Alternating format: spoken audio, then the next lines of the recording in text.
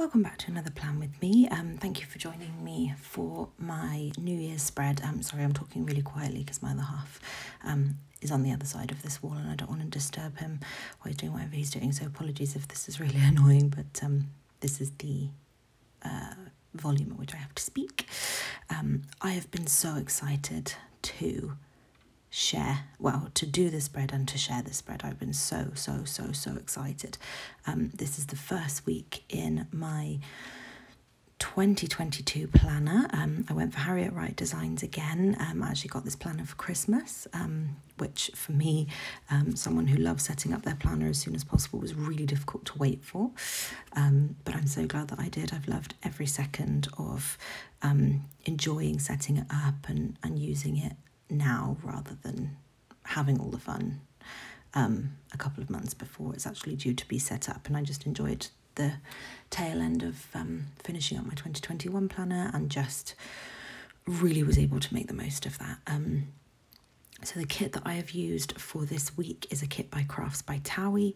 I love how this spread came out. I was so careful. I'm sure we all do this when we're doing the first week in a new planner, but I really wanted to do it justice, and I was just really nervous to make sure that I was happy with what I came out with. I didn't want to do too much. I didn't want to be left with too much white space, and I feel like I really did find the balance, and I absolutely love how the whole thing came out, which is quite rare for me to really be fully 100% happy with the spread I've produced, but this one I just have absolutely loved putting together. So yeah, the kit is Crafts by Thowie. I absolutely love the format. This is one of her new formats. I love the new lace scallop circles.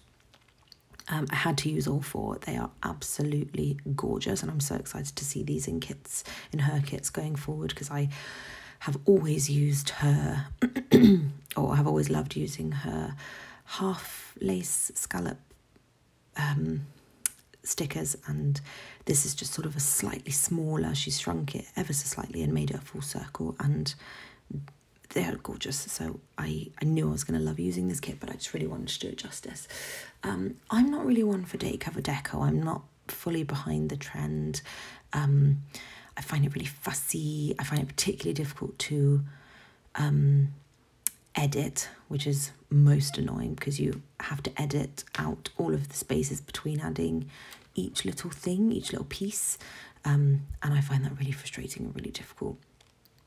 So just trying to see what I'm actually showing here. I think I'm just showing you that I've sliced off the edges because they didn't quite fit.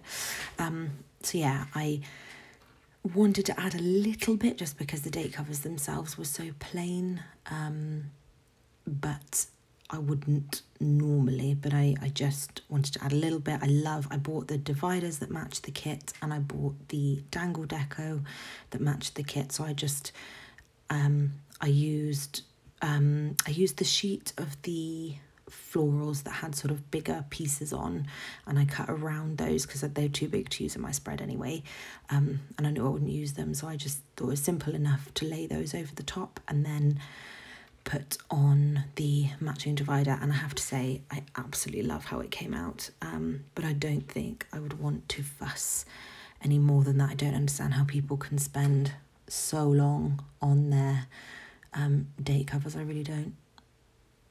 Sorry if I sound a bit different. I just got a bit of a clip that hadn't been deleted out when it was supposed to.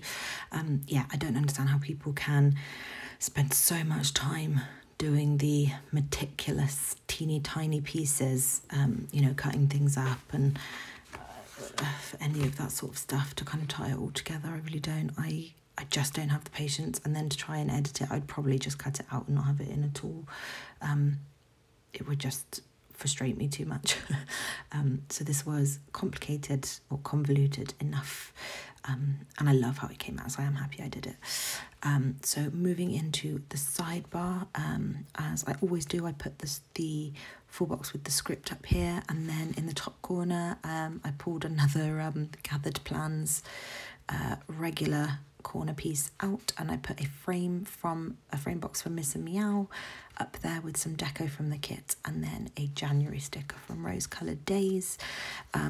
Although I don't use the sidebar functionally anymore in any way, shape or form, I really wanted to keep everything that was true to the kit rather than doing any kind of any sort of deco or Red Lyrics fashion girls or anything like that. I just wanted the whole spread to be kit based, and I actually wish I'd used more icons from the kit, but there you go. So I just put down the 2 habit trackers. I love the font so much, and the foiling's always immaculate. And then I put down the full box checklist as well, because I just thought it was such a pretty box. So I won't use that at all, but in terms of aesthetics, I love how it came out. It's absolutely gorgeous. And then I really wanted to pull some more of the black. I never use sort of deep black kits. So I really wanted to pull in the headers that have the same design as the dividers in between the habit trackers, because I just think it looks lovely. And then with the full boxes, I made sure to kind of balance the pink and the black and the pictures across the 2 pages as best I could. And then, as I like to do now and again, not every week, but sometimes I just feel like the boxes need something above them, but I don't want to use a header. So I'm just putting across, I need to order some more of these actually, a fine foil line divider from Sadie Stickers.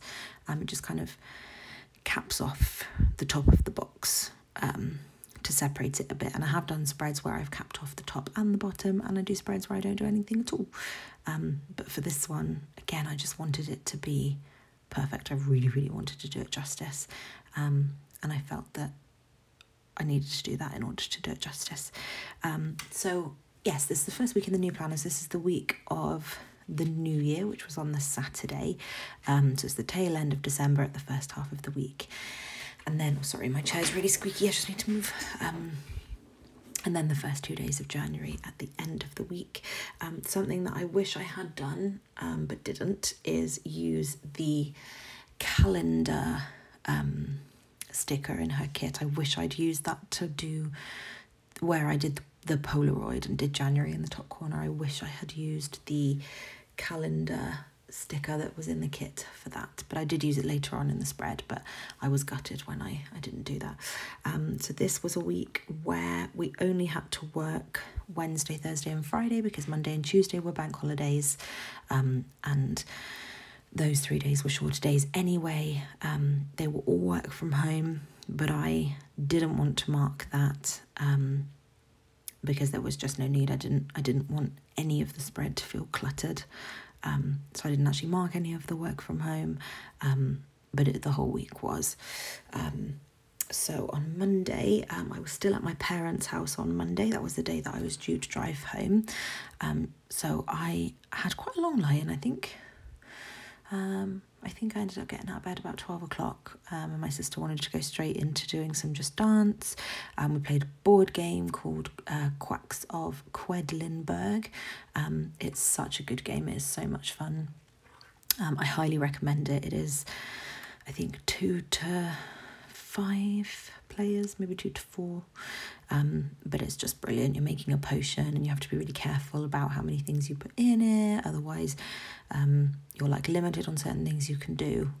But it is so much fun and I highly recommend. It's quite a good game for slightly older kids as well. My sister's only 11, and she absolutely loved it by the time she'd got the hang of what she needed to do. It took her a couple of rounds to fully understand how the whole thing worked. Sorry, I'm just moving my planner. But she did have a really good time.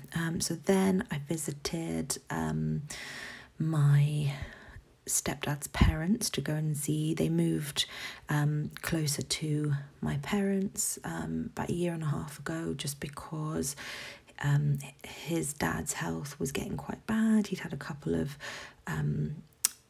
sort of collapses randomly, so they just wanted to be closer, because previously I think they were about 3 hours away, and they've moved across the road from my parents, but I hadn't actually been able to see the property because with everything with COVID, we hadn't wanted to take the risk. So I took a lateral flow before I went back home for Christmas, and then I was able to go and actually see where they live, so that was lovely. And then me and my husband had decided that Tuesday we were going to have the whole day together. We were going to make sushi and we were going to watch some films. And so we picked up the ingredients when we both got back on Monday afternoon. Got back about 3 or 4.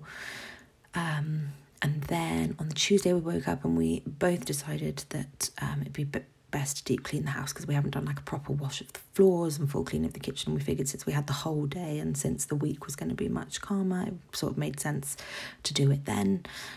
So we did that. We picked up a shoe rack for our porch area. Then we made sushi for the first time and it was so much fun and it was so delicious. We made way more than we could eat, so we had leftovers the next day as well. It was so good. Then we watched The Harder They Fall, which was okay. I quite liked it at the time, but it's not really sat with me as something memorable, but it was okay.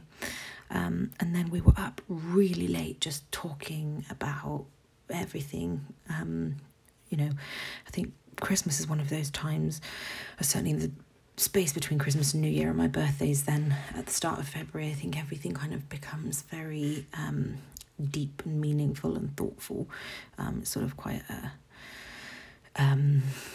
reflective time of year. So we were up till like 2 a.m. just talking about everything that was on my mind and everything that was going on. And it was really, really good.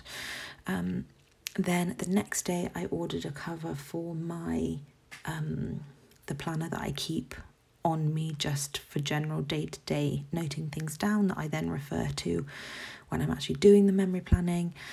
I ordered a new cover for that. It's just a clear cover with rose gold rings, and it's personal size and I absolutely love it. It's perfect for what I need.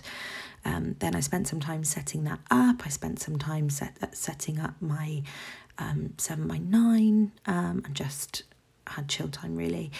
Then we finally were able to go and pick up our TV stand, which we'd had handmade specifically to fit with the theme of our front room, which is sort of a beachy, airy feel. It's the darker side of the house, so we wanted it to be really light.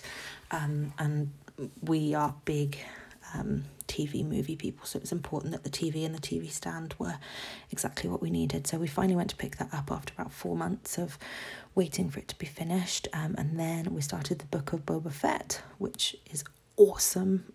Really, really, really awesome. If you're a Star Wars fan, you have to watch it. It's brilliant. It's the next thing after The Mandalorian, really. It's a very similar vibe. And then I made some salmon tacos for us. Had another sleep in on Thursday and marked that with the lovely lace circles that I was talking about. I've got back into Hotel Babylon, which is just it's just sort of like a drama BBC TV show. I haven't watched it in years, so I wanted to pick that back up. And I've also been watching some Agatha Raisin because I watched all of my episodes of Poirot, and I couldn't watch Miss Marple because I've watched them all too many times. This is the calendar sticker that I was talking about that I wish I'd used in the top corner, so I had to use it for something. And then I did an extra shift of deliveries in the evening. Then on New Year's Eve we had a really chill day, like a really, really slow day, so I had a half day at work. We watched Don't Look Up in the afternoon, which isn't a film I would recommend. It was just a bit silly whilst also being quite depressing. I don't know, but glad we watched it. It was interesting anyway. And then we played games pretty much all evening with our friends who live in Sweden. And then I did a shift of deliveries, and then we opened our wedding champagne to toast the new year. And we FaceTimed my husband's family, and it was lovely. We were up till again like 2 a.m. gaming. We paused for sort of 10 minutes to watch the fireworks that some of our neighbours were doing, but it was such a fun evening. Then on Saturday, so I used that calendar sticker to mark Happy New Year. Those scripts, by the way, are from Rose Coloured Days, and I absolutely love them. I'm going to have to get some more of those, I think. We had a long lie-in till like midday or something. We went, actually it would have been about 10:30, because then we had the cinema at quarter to midday, is that how you say it? We went to see The King's Man. And then I had just me time in the afternoon, and I did another shift of deliveries. So yeah, Saturday was just a super duper laid back, chill day, and it was really lovely to kind of recharge. Sunday was going back to Saturday. So Saturday, one of the things that we talked about earlier in the week in our sort of late night talking was we are looking to get a dog in the immediate future as soon as the possibility comes available to us. We have gone back and forth so much. So I wanted a sausage dog for my entire life, desperately wanted a sausage dog. But recently, in conversations a couple of months ago, we agreed we should get a rescue because the price of sausage dogs has gone through the roof with everyone through the pandemic. So we looked into rescues, but actually with the jobs that we have, it's just not going to work having a rescue. They need people home all of the time because of the emotional issues they've suffered. And inevitably there's going to need to be vet bills and things that we simply can't support at the moment in terms of the amount of health checks and things they're going to need. So we've decided to go ahead. We've gone back to the puppy idea, but we're going to go for a whippet. So on Sunday, we went with a whippet, by the way, just because it suits our lifestyles much better.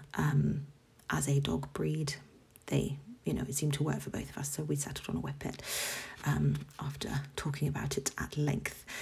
So on Sunday, I did have a bubble bath, and I love how I marked that with one of the half scallop boxes from the kit and some of the dangle deco. But I've also marked that we researched puppies, and I actually booked an appointment for the Monday to go and view a puppy that was available. So yeah, on Sunday we just spent time kind of doing all of the research we could to make sure we were as well prepared as we could be for what we need if this is to happen imminently.